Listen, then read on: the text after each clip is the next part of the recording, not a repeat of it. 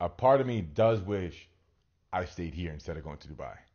Why? So a part of that is because being in Dubai was a culture shock, and I met people from all over the world because it's a transit hub, and all that was cool, right?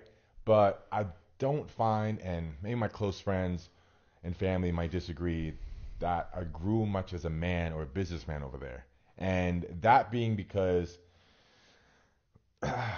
the circle that I was in there, while it was a positive circle and there were influencers doing what I'm doing, coming and going, right? I didn't meet people like I'm meeting here since I've been back in January, Mm-hmm. right? I feel like the opportunity is more abundant here related to what I'm doing, or maybe that's because I created more value myself since I've been there, It's right? both. It's a bit of both. It's both. It's a bit of both. But, over there were opportunities, right? But very few of them actually came to light.